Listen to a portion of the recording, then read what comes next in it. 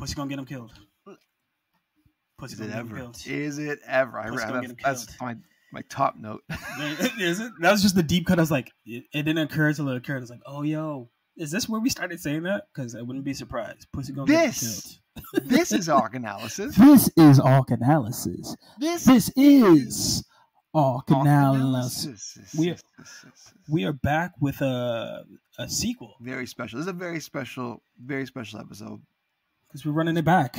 We like the run backs. We're doing that a lot lately, and I love it. I'm having so much fun with that. I hope you are too. Season 2. I hope the 5 of you listening are too. 6. If you go back to our very first Arc Analysis, with Deadly Class volume. I mean, don't, because we probably sound terrible and have no idea what we're talking about. Yeah. Like, we don't sound that great now, but we sound a lot better than we used to. So this is Arc Analysis number 63. Oh, man. And we're finally getting back to Deadly Class, Volume 2, Kids of the Black Hole, published by Image Comics, written by Rick Remender, drawn by Wes Craig. This was one of the first books. I always say this, I always talk about when I got back into comics in 2020 or 2012. But this one, I was so proud of this one because it was like, I discovered this book. Yeah, you love it. You love when you discover it. When you can figure it out. Because you just get into it, you see a little solicitation, and you're like, oh, this comes out today. What is this about? It's like High School Assassins. And I was like, dope. I'm picking that up. So I picked up the first volume, the first issue. The first volume, I still had the first print of the first issue. Yeah.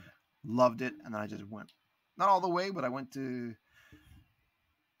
issue 25 or 30, something like that. Fair enough.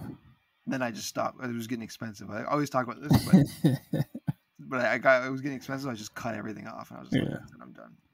And in mirror parallel situations, this is the book that Coke gifted me and kind of got me back into comics. And I would say like one of the initiators for this podcast. Like, this is a book that sat on my shelf for a year before I decided to read it. And when I read it, Coke was like, "Where you been, bro?" And I've been collecting volumes since that. Like, these are one of the books that I've kept up with up until, and I'm at like volume 11. I think it was 12. And now you've read more than me. Yes. And how the turntables.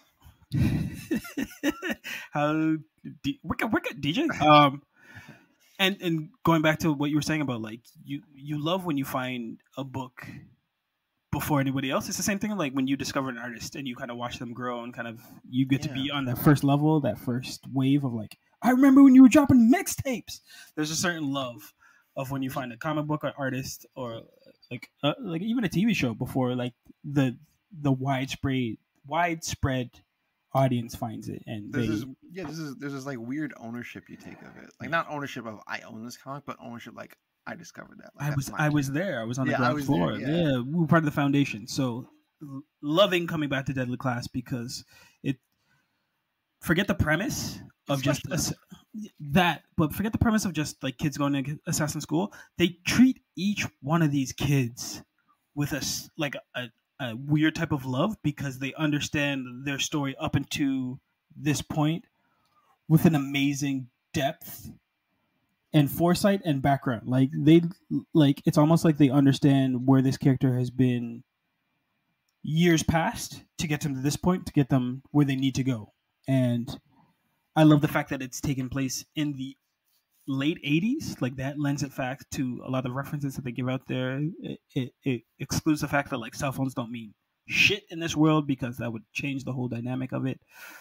But this is what I want my Captain Planet and Planeteers to look like. Like, they kind of they cover all their bases, but no kid is clean. Like, they're all kind of dirty. They're all grimy. And they went to school to get even dirtier, and they just keep falling deeper and deeper into that hole because they're still teenagers, right? Like, they still get the fuck up like teenagers, and it's just flashbacks to like, oh yeah, like I fucked up this bad. This volume is continuing that journey of it, right? Yeah, and they're all very multidimensional. You'll see some people like one issue you'll hate this character, the next issue you'll like this character, the next issue you won't really like them, but you can relate to them. Like, there's a lot of that with Marcus, for example. Like, I find him such a. You want to call him a bitch, but he's not. He's a product of his environment. Like, I always rep for Marcus. He's just dumb, and he's full of cum, and he's very short-sighted because the thing that he thought he wanted first, he doesn't get till later. I think he gets it in this book, and then he realizes he didn't want it, and he didn't know how to handle it. That's what I'm talking about though, because it's like there's some relatable things there. Like if you go back to like high school Dank and Coke, like I was just like him. Yep. Like in not sorry. Let me rephrase it. I was just like him in certain ways. Like when it comes to like relationships with girls. Oh, I think you're talking about like your pig face relationship. no, I can just relate to him where it's like you have a girl that you finally got her, and it's like, yeah, but that one over there is kind of like me now. It's like, what if I? No, this it's good. It's like almost like you want to ruin a good thing. I don't understand what the point of that is. It's just teen angst, I guess. But and then the way he talks to himself in his head, he's always really hard on himself, and I've always been like that. So there's a relatable thing, but at the same time, I kind of think he's a dick. Yeah, but again, product of his environment. There's a complete understanding of why he is the way he is, and in this issue, you get him handing over. And I think one of his true gifts is like his journaling, like the fact that he's been meticulously writing everything that's been going on in his life. He can now hand this over, and it's, again, pussy dropper too, panty dropper, because he just hands over the book, and this girl's like, "Oh fuck, like you've given me something that you don't give anybody." Because this is a school of secrets, and more than anything, you have to know who to trust. And throughout the entire series, I don't know if anybody watches Survivor, but at a certain point in Survivor, they stopped doing full on. What's it called when you click up? Not squads, but clans. Sure, I can't think of the right word. I don't know. I only watched the first season of Survivor, and that was it. It changed. It used to be like you run with one team all the way to the end. Yeah.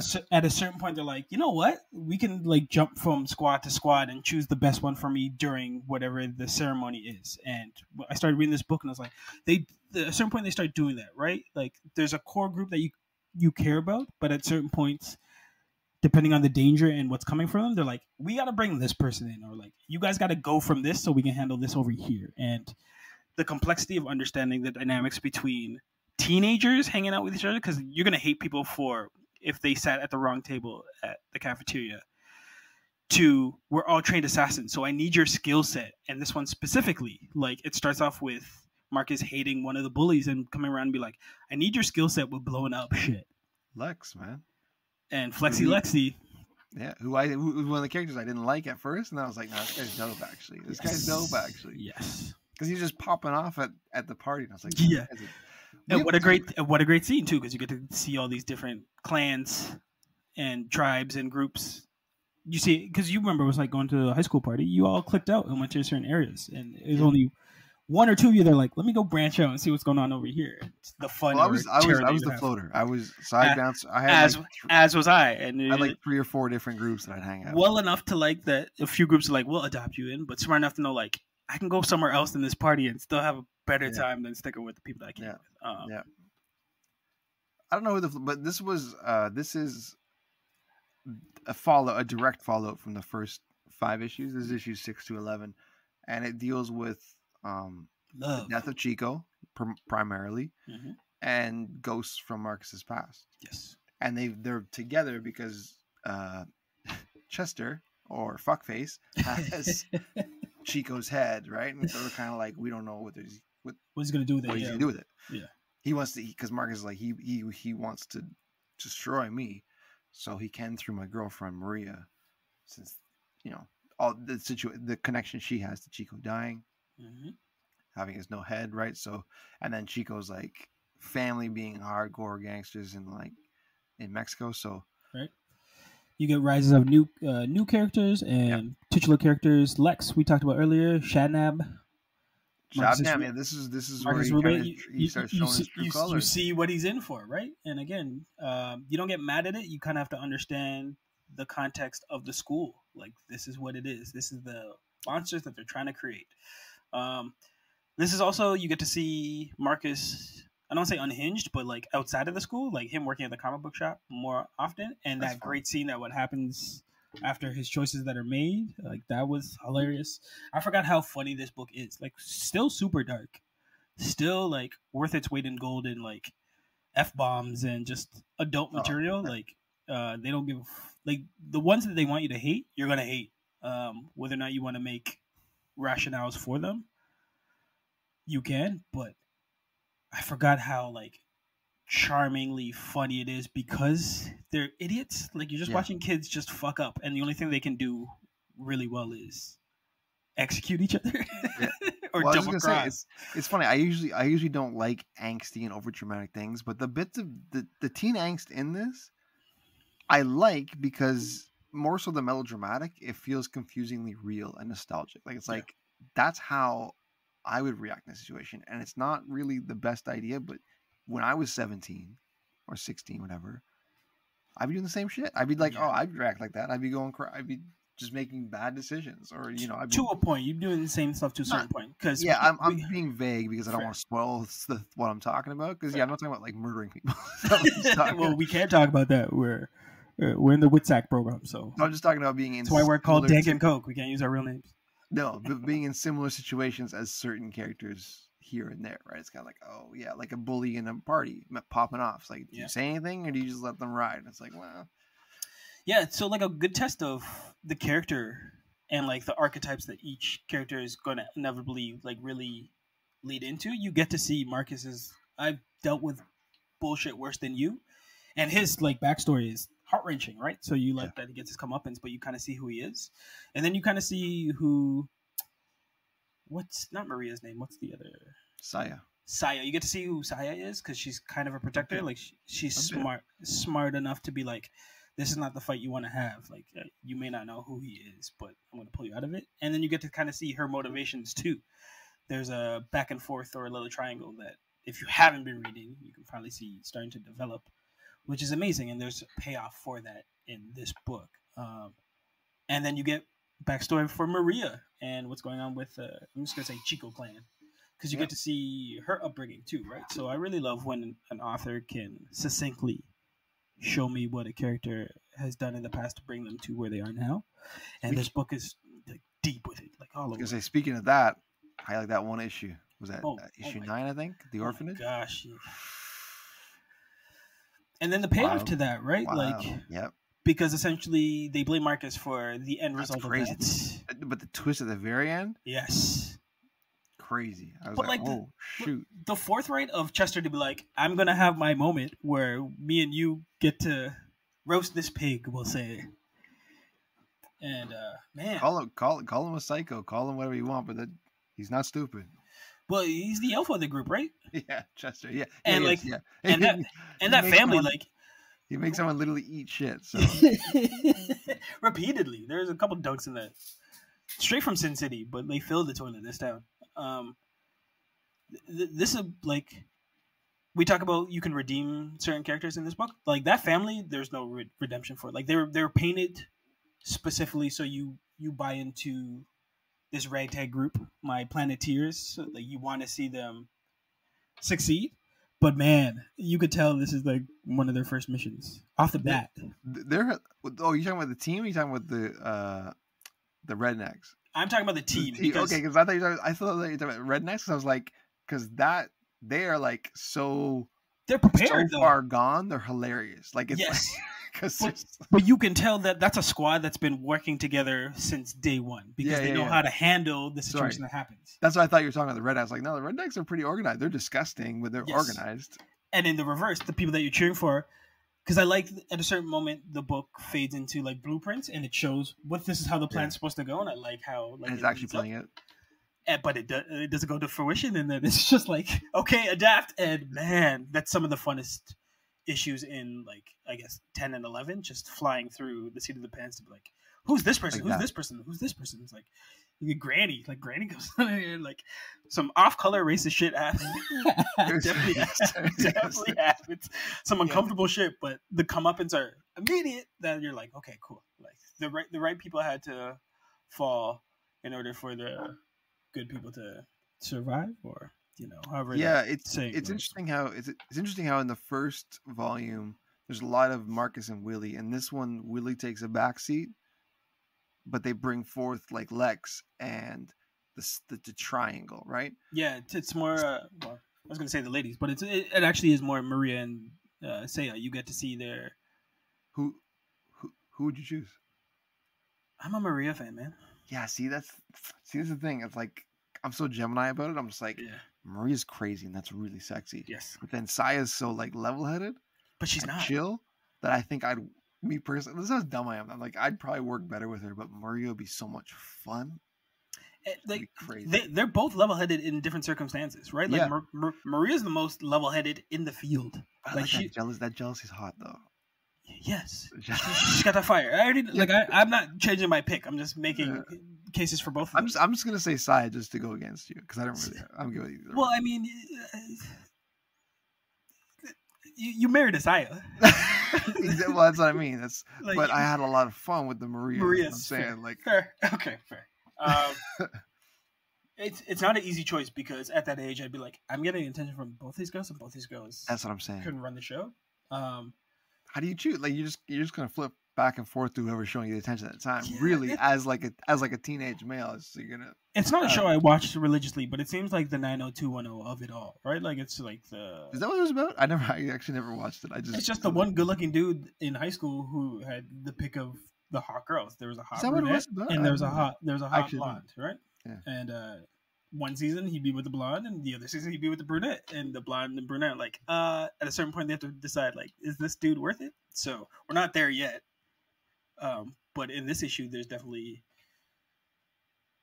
a level of vulnerability from the women that you get to see who they are when they're not in a team and who they're not when they're in their clan. Because, again, other than Marcus and maybe one other character, everyone is a legacy. Like they have a past and parental presence that proves to them that they need to be in this school. Marcus kind of gets in, quote unquote, off a scholarship. And you kind of see in this episode how that scholarship, he got it. Because damn.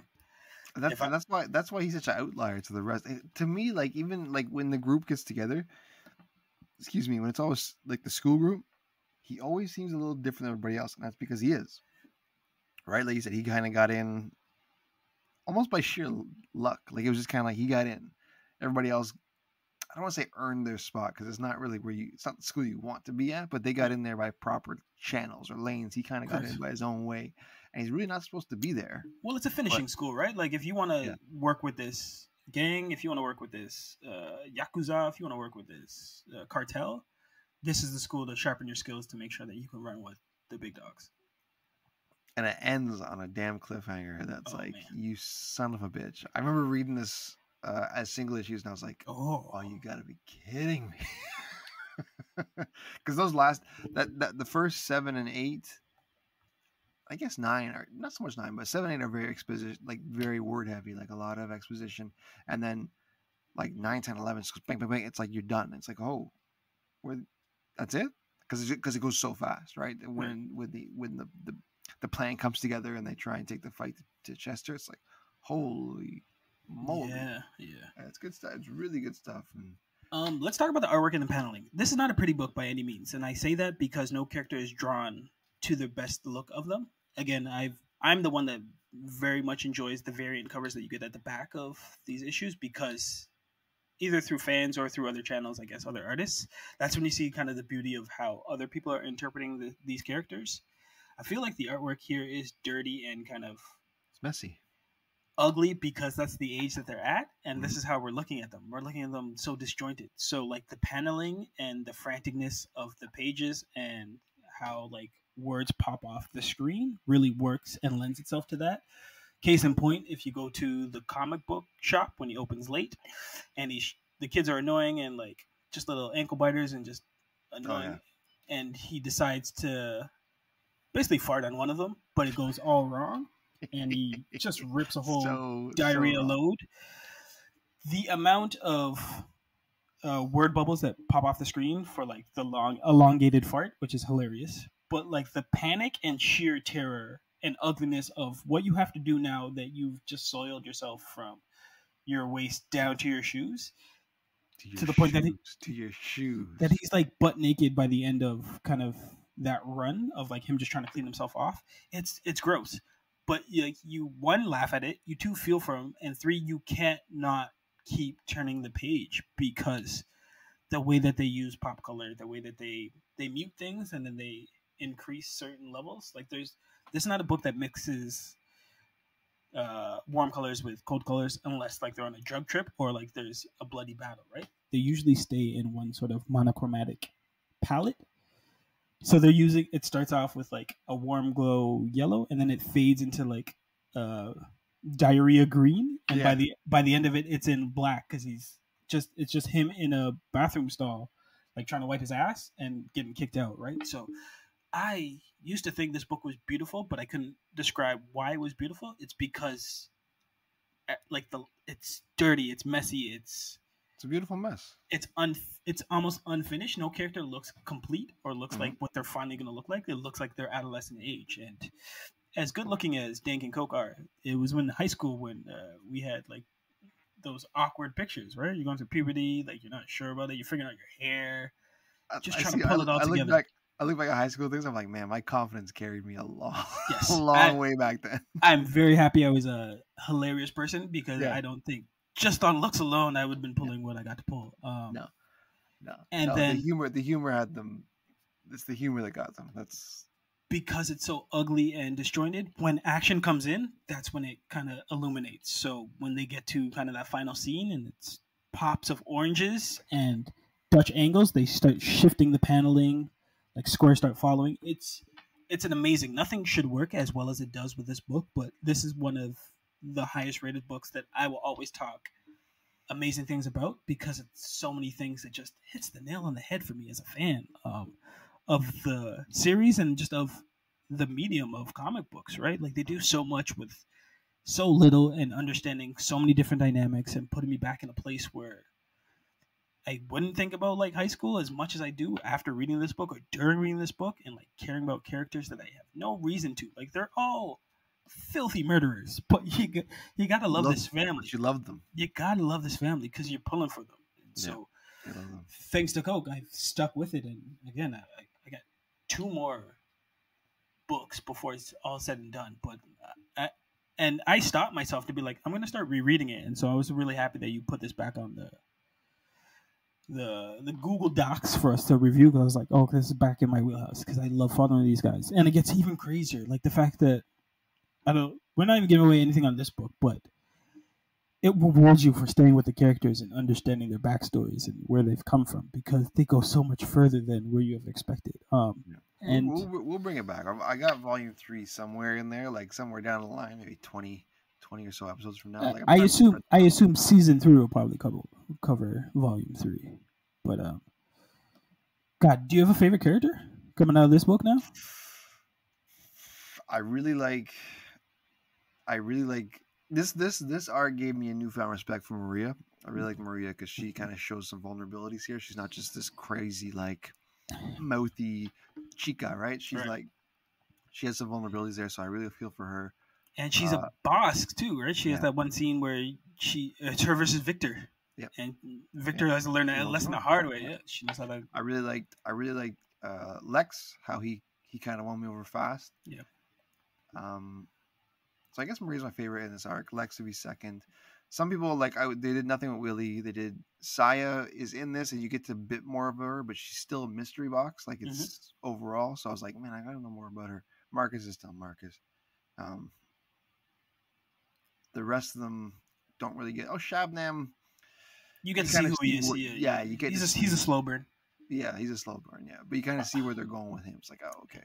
I won't say favorite character, but like to see Chester and Pigface and just what he looked like before, what he looks like now. It's crazy.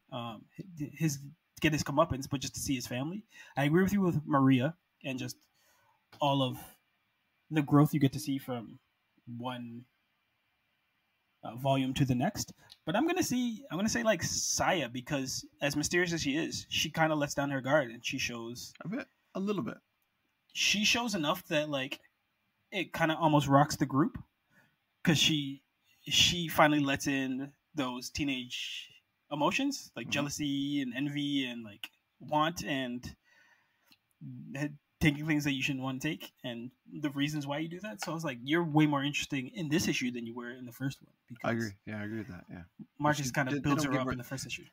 They just don't open her up like they open up Maria. And you can't do that. You gotta leave some breadcrumbs, right? So this is just not her volume to kind of super shine. Yeah. Yeah. But that's coming. And big respects to Maria, who always shows up in war paint every time she's ready. Yeah, she gets the La Muerte, the makeup of the Day of the Dead.